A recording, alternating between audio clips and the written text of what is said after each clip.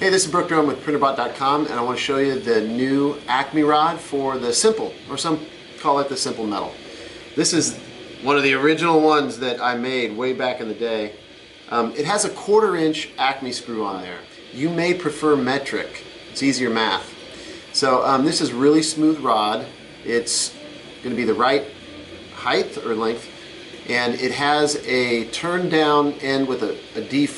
It's called like a D shaft because it makes the letter D. But we send this little Z coupler that's 5 millimeters all the way through, so it works either way. Goes on there, locks onto the D shaft. So that's a nice little small coupler. A proper nut that is for the 4-start 8 millimeter Acme screw. It's a nice little upgrade, and here's the big benefit.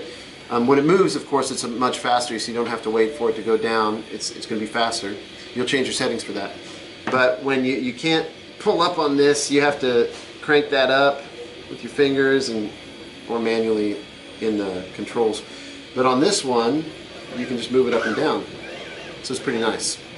So anyway, check out this new Acme 4-start Acme rod for the Simple Metal. And if you have a Super Z upgrade for your old Simple, the Simple Metal, we have a size ready for you for the Super Z as well. So those are both available in the store. Check them out.